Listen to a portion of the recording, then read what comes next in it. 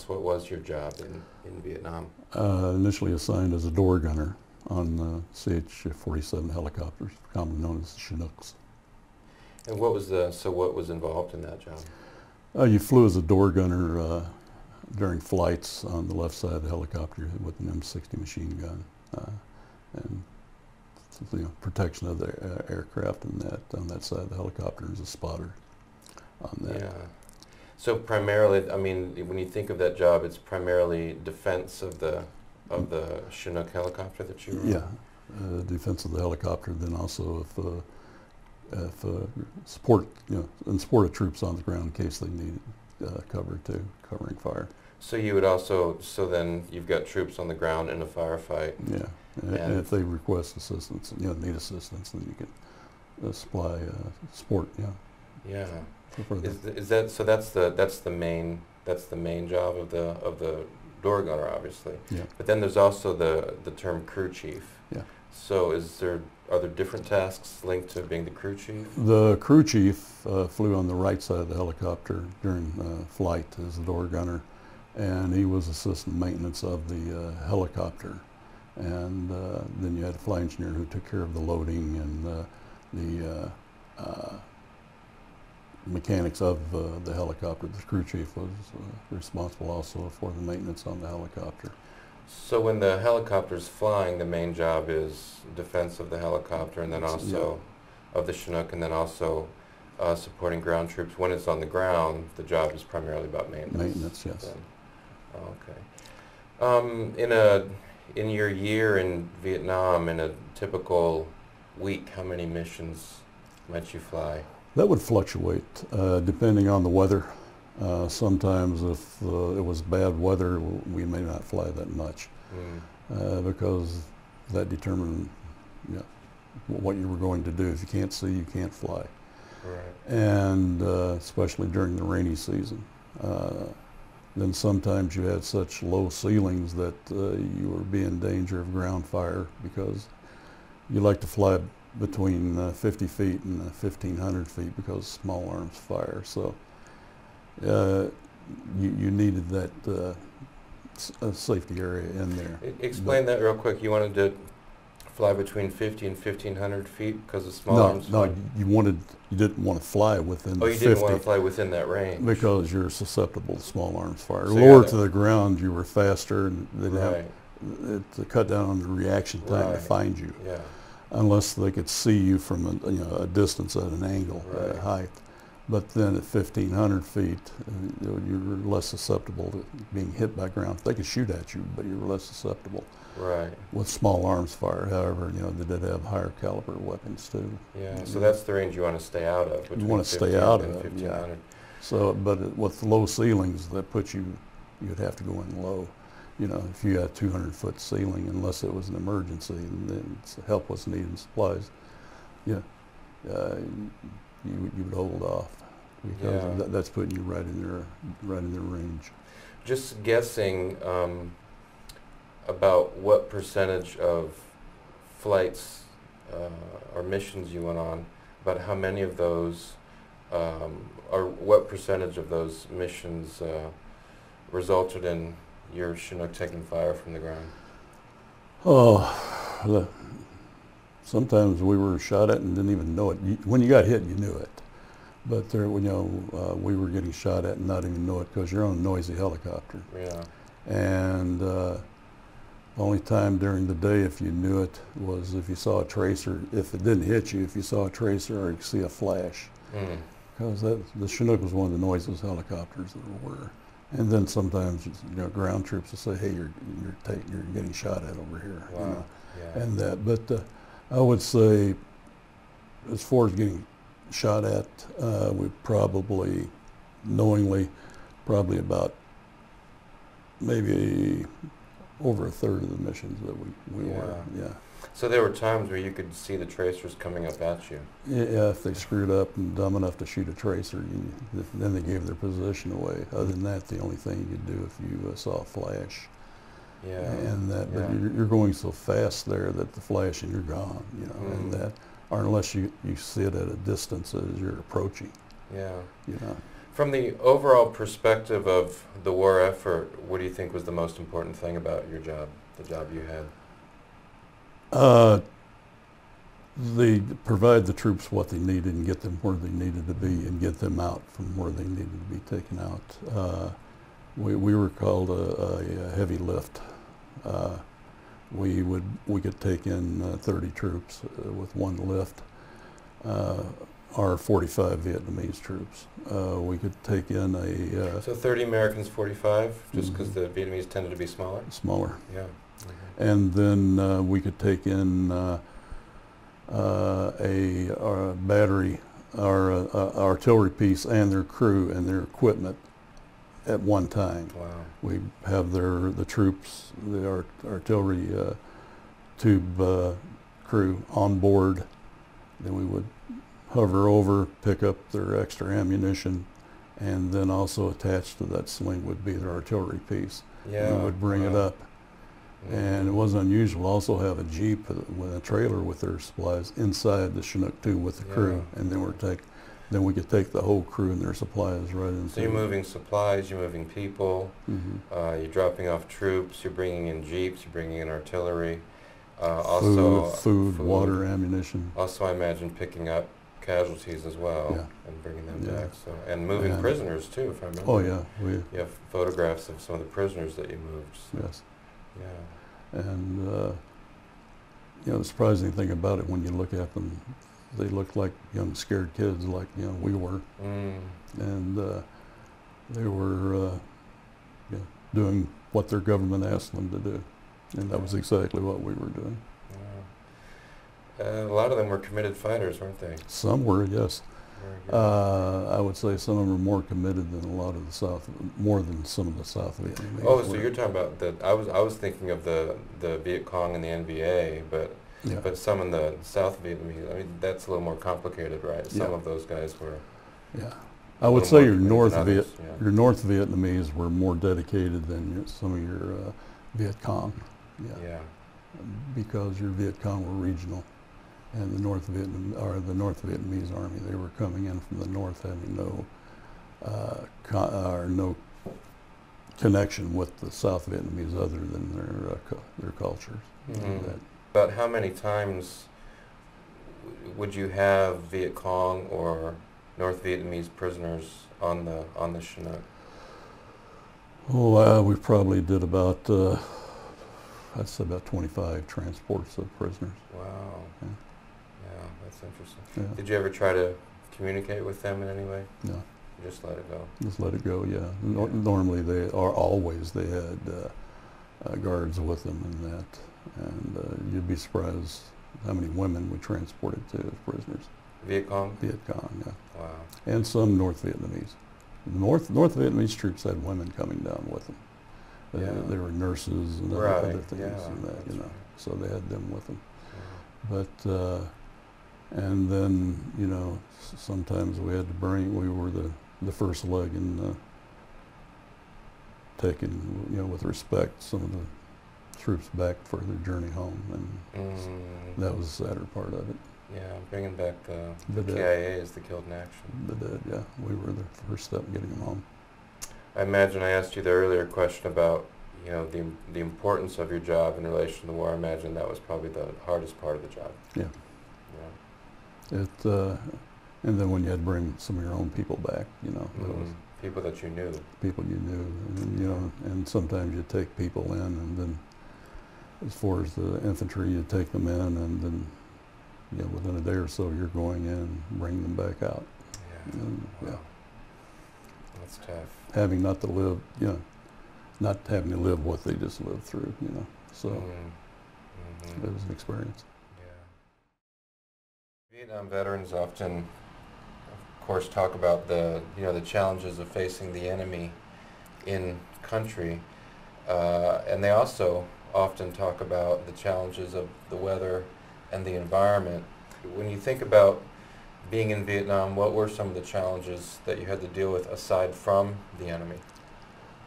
Well, the weather, and then also we had critters, I guess, for lack of a better term, that we had to put up with, the snakes and the rats. And being in an aviation outfit, normally, you know, we didn't have to go through what the guys in the field had to go through. They were exposed to a lot more of the critters than we were. Leeches, The mosquitoes, and the red ants. Well, we were exposed to the mosquitoes, but we were, you know, the all kinds, and even large cats. You know, they had to be exposed, that they were exposed to. And there's been incidents where the large cats were tracking them on some of their the long-range reconnaissance patrols. Sure.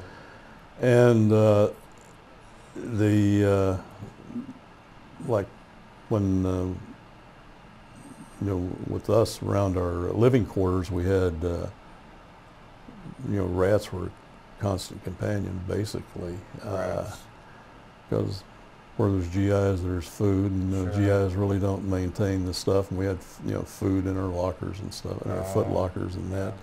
But anyway, they would nest in our sandbags and around our living quarters, and in our sandbags in our bunker areas, and they would nest in that. And it wasn't uncommon to have a rat pay you a visit during the night, or crawl across you, or or you could hear them. And out in the field, you've got cobras and pythons. And you even had some of those around your living quarters too. Which, I mean, some of you, they kill the rats, so that was a good thing. Some of them, but still, you know, if they were going to kill the rats, it's like, okay, what are they going to do to me if they bite me or something, you know, that was a constant thing to worry about. Yeah, and you mentioned the weather at the outset, and Vietnam vets often talk about the weather. How would you characterize the weather in Vietnam? Well, it seemed like you were wet from the time you got there basically till the time you left, because in the summer you're sweating. The heat is atrocious.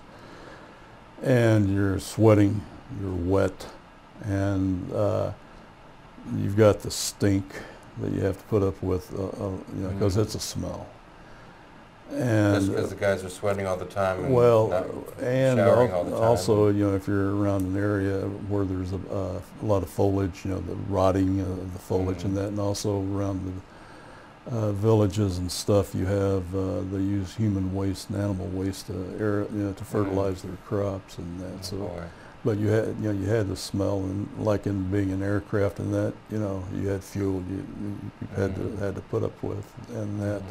And if one of the things about being in a helicopter, sometimes you get a good breeze to air out. You know, you're flying along getting a good breeze, but it seemed like you were wet, you know, during the hot season, and then hot and dry, and then during the wet season you were wet, and you were wet to the point where temperature might be in the 70s, but you're still chilly because you were used to the weather being hot.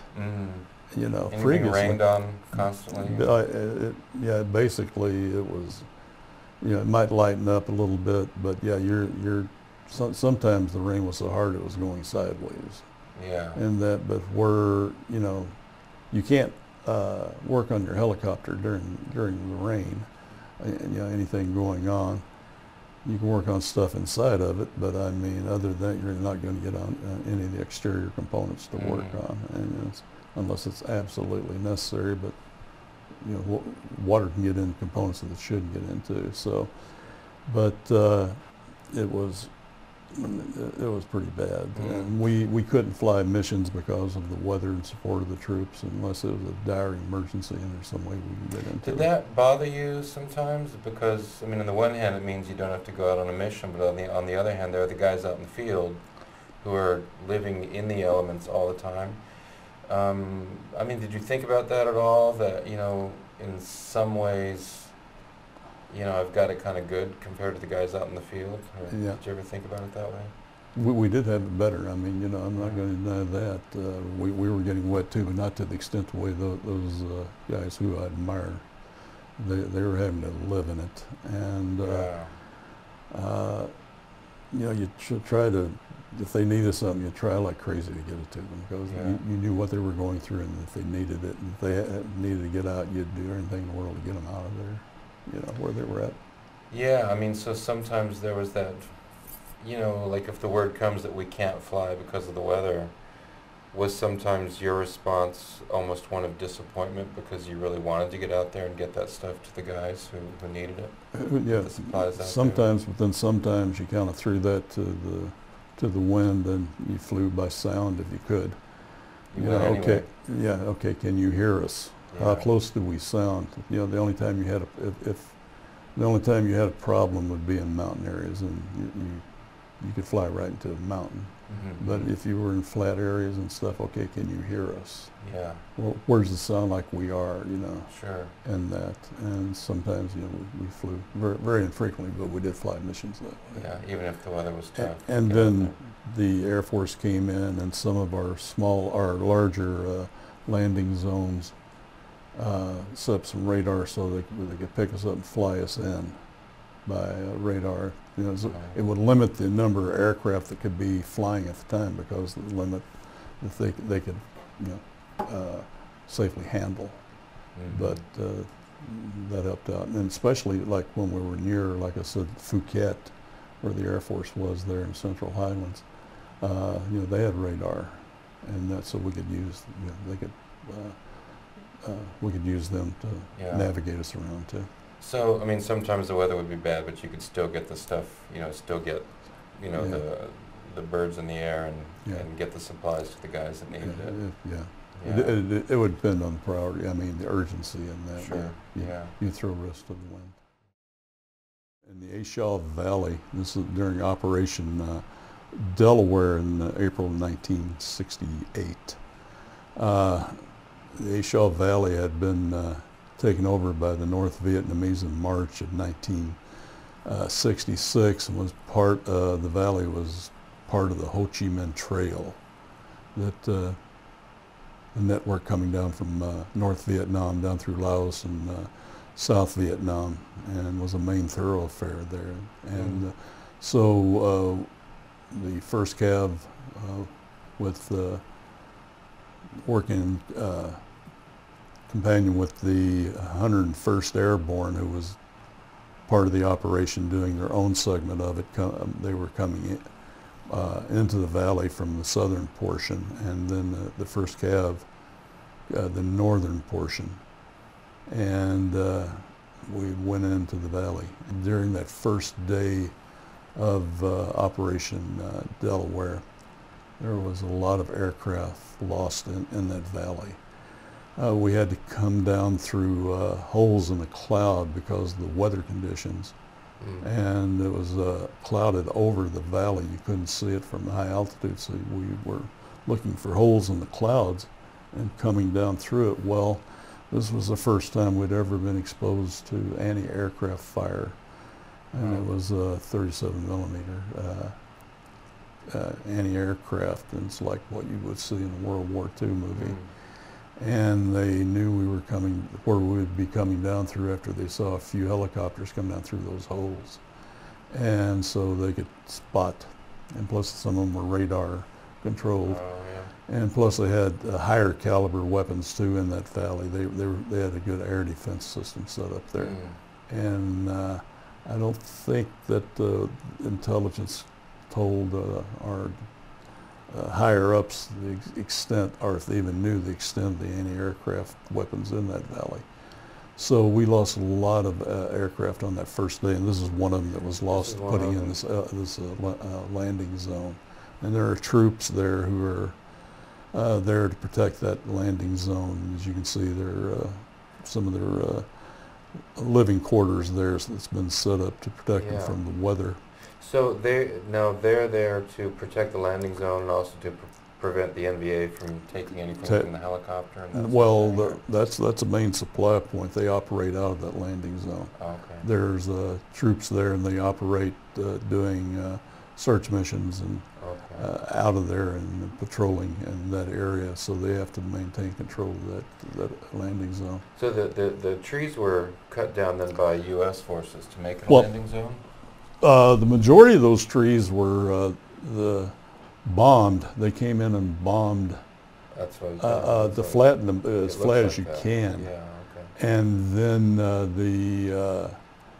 when the first troops are going in, they took engineers in with them with chainsaws and explosives, C4 explosives, and they would, Okay. the engineers would cut down what trees they could, or then they would also take explosives and take the trees out that way too. I see. So this was the result of intentional U.S. bombing to Mhm. help make the Yeah, landings. yeah, and the work of the engineers too. Yeah. Okay.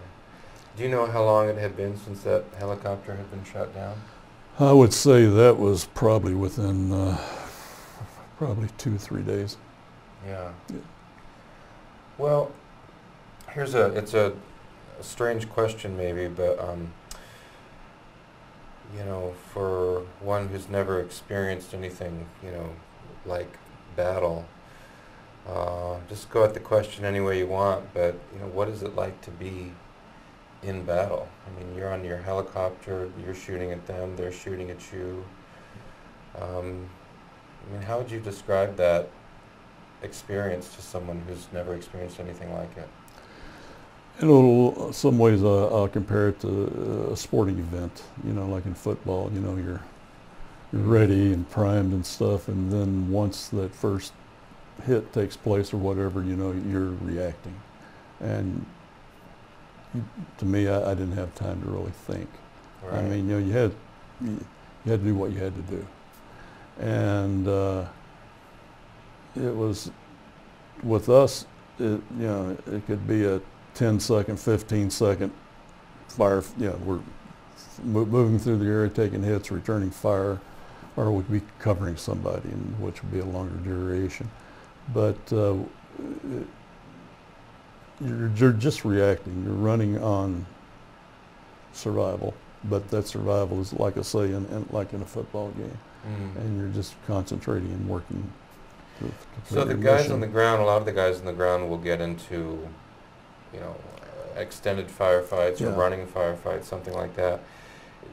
Did you ever have an experience of something that was extended, or in your job were they usually, you know, since you're on the move a lot, you know, I know you had a lot of you got into a lot of firefights. It sounds like, you know, some would be very brief. Did you ever get into a firefight that did go on for some time? You know, more than several minutes, something like that? Not really. No, Okay. being in the air, you know, Right. you're there, and then the gunships would roll in. Then you have the Air Force come in and take over, and you have your forward air control come in. So those were the ones who were going to handle it. You know, we would provide support in that until they arrived, and if you had a helicopter go down, we'd provide support for that too. And if we went down, we knew they would be above us too. Yeah. And you were on some helicopters that were shot Yeah, down. yeah. Was it three? Three helicopters shot down. But in each case, when you were shot down, did you come under fire? Yeah. When you were shot down. So in that, were you Yeah. able to still operate Yeah. your weapon? Yeah, and that then, case. but you know, we were within an area of, we had good support in that coming in, and You and got out pretty quick. got out pretty quickly. Yeah. Yeah. So the guys on the ground, I mean, they'll talk about how adrenaline kicks in, and you know, that can only go for so long, right? Oh But- yeah, yeah. But for you, I mean, was it sort of, you know, you have these brief interactions, just kind of adrenaline jolts, or how did that work? Well, you know, there's that old saying, 90% boredom, 10% Terror? yeah, Yeah. adrenaline rush, Yeah. and then after it's over, it's kind of like, Yeah. that just happened, you know, and then Mhm. you living through it yourself, you know, these guys that are coming back in, as far as air crews, you know what they went through. So I Mhm. mean, you kind of go down, hey, how you doing, you know, Yeah. you know, kind of, Yeah. you know, and if they wanted to talk about it, you talked about it, or you joke about it, you know. Mhm. But the only time you did was when you lost somebody, and Sure. and then, you know, that wasn't That's a joke. different. Or Yeah. somebody was wounded, Yeah. and that. But I mean, other than that, you try to make lighthearted of it and that. And I'd have to admire those men who went through those lengthy, exposures to it, because you know they were really down there fighting for their lives, And as far as their emotions that they went through, I can't testify to that. It's just a very different thing. Yeah, isn't it? but you know, our exposure was, you know, like I say, it might be 10 seconds, 5 seconds, and sometimes it might be 4 or 5 minutes or longer, you know, as we're providing support. And our, you know, sometimes we're put in a situation where recovering an aircraft that had been shot down, and that sometimes that we would have to, you know, you're sitting there on 600, 800 gallons of aviation fuel, and the right hit, you're going to go down and burn. Yeah. And so you know, you had that going through your mind too. But if it happens, it happens. Wow. But we lived through it. A lot of us lived through it. Sometimes go back and it's like, okay, I remember there. You know, it's like anything in life. You have these snapshot pictures, and it's as clear as day in this picture. And they have these events that you remember happen. I mean, to the second. I mean, you remember everything. Then there's some like, okay, something happened over here, and I can't remember exactly what that was. Yeah. But you have these little split seconds. It's like in your life. Yeah. And it's one of those ones that, yeah, yeah, quite honestly, it's like, I would like to go through and live that again. It's like going through high school. I'd like to go back and redo that. Or, you know, I would like to go back and redo that again. And that you're saying you would like to go back and redo it again? yeah. Really? I'd like, yeah. It's part of your life, and it's like, I don't know how many people think that way, but that's just me. Sure. I'd like to go back and Just why? it's the camaraderie, the brotherhood that you have, and the you know, it's we were a tight knit group. Yeah. And we lived together, we ate together, we fought together, we bled together, and it's a feeling that, you know, you very seldom ever have in life. I've heard a combat veteran say before, you know, in the world of war, you know, the questions that come up are really simple, like, you know, what do I need to do today? Not necessarily simple in execution, but the questions are easy to ask, and you know, the answer is pretty straightforward. You know, what do I need to do today to do everything I can to get myself home and to get the guy next to me home? It's a really intense question. It's a really important question. And then you come back, you know, to the world, and there's all sorts of stuff that comes up that just doesn't seem that it's taking your time, but it doesn't seem that important. It's yeah, not I think important. that's what I'm getting at. Yeah, it's not. Yeah. I mean, in the world of war, Hey, everything yeah, is important. is that really important, you know, Yeah. in coming back? But you've got some people who didn't brought it home with them. Fortunately, I didn't. And I know, you know, there are some people who did. And they brought it home with them and live with it. And Live with in their own minds. in their own minds, Yeah, the and, legacies of the and war. that. And Yeah, it caused issues. And sure.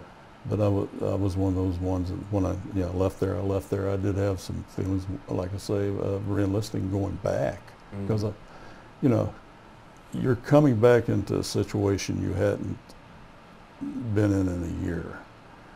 Here I was a week before, and you know, flying missions and being shot at and that, and now within that week, I'm sitting at home with my family, who I hadn't seen in a year, but I've got my buddies over there.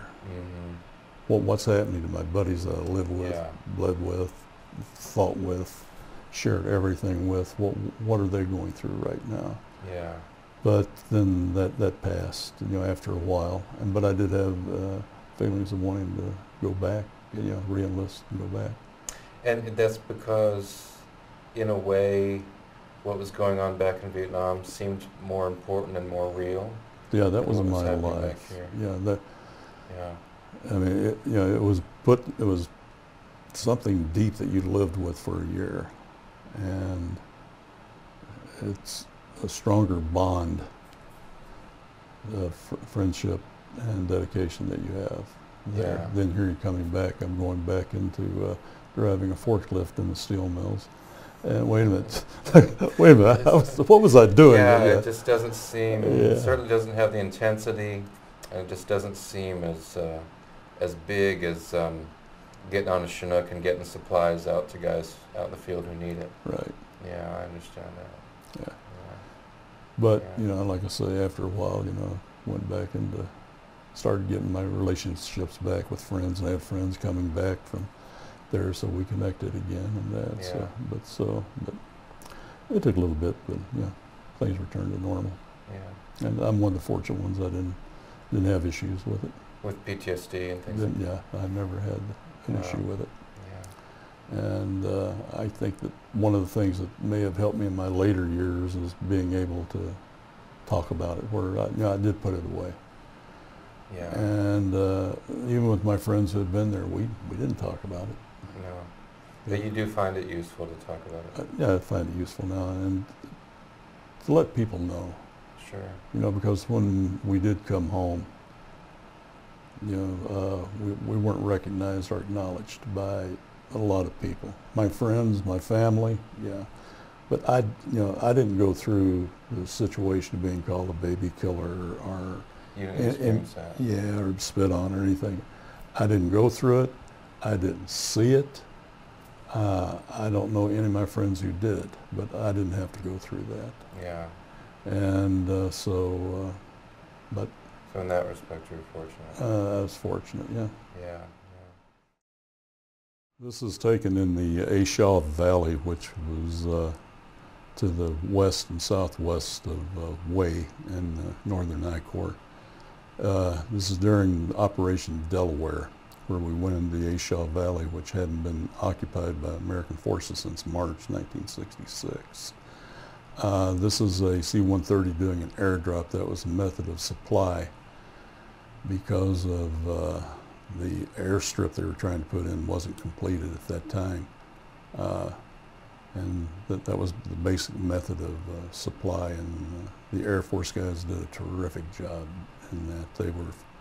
They flew missions like crazy in providing armed support as far as the fighter jets and that, and also in supplying. And not long after this picture was taken, there was a C-130 shot down doing the same Doing the same thing. same thing, and loss of 8 crew members in that.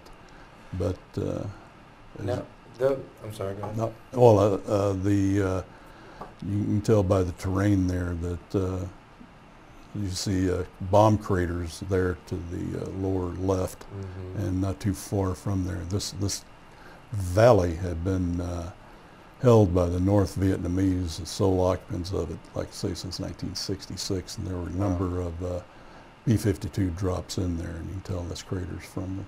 Yeah.